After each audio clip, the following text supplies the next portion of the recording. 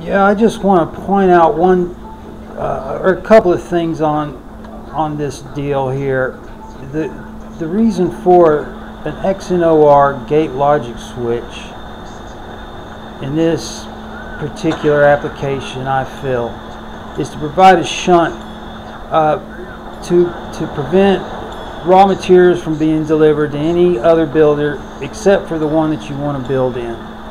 So as what you see here is number 2 diverter is selected, and it just kills it right there from anything else getting the raw materials. That way you have one point of transfer.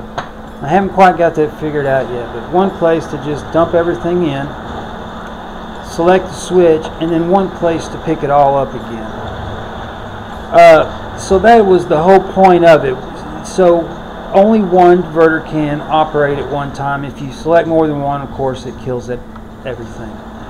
And another thing I wanted to point out is this vacuum hopper is really a good thing to have.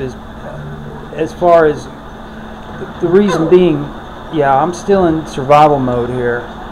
The reason this is a useful deal here is it snaps on one end but not on the other, so that gives you a little bit of play when you're laying all your stuff out. Of course, it didn't do me much good here because I've got quite a mistake here. I'll fix that. The reason that's like that is because I added this sorter here to pull all these shells out. So I haven't quite fixed all that. I'll probably just redo this entire thing, and because I got some other ideas for some of the other switches and what have you. But I just wanted to real quick show why or how I'm trying to use that. I would guess the best way to describe that is a shunt.